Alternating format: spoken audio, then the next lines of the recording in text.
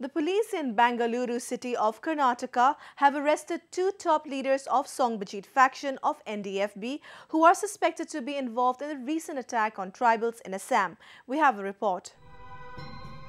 A top leader of the NDFBS, wanted by the National Investigation Agency and Assam Police for his involvement in the December massacre in Assam, was recently held by Bengaluru police from the city.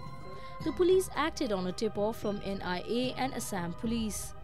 The NIA's Guwahati unit has sought the custody of the militant identified as Sanju Bordoloi. One of the major leaders of the banned Bodo organization called National Democratic Front of Bodoland Sangbo, by name Sanju Bordoloi alias Sibigiri, has been arrested by the Bangalore City Police yesterday in the Electronic City Police Station limits. This person is involved in a number of cases, including the recent massacre in Assam. Earlier on January 23rd, another cadre of the outfit, along with 3 of his associates, were arrested from Bengaluru. The security forces have launched an all-out operation, a nationwide chase to crack down the nexus of NDFBS militants.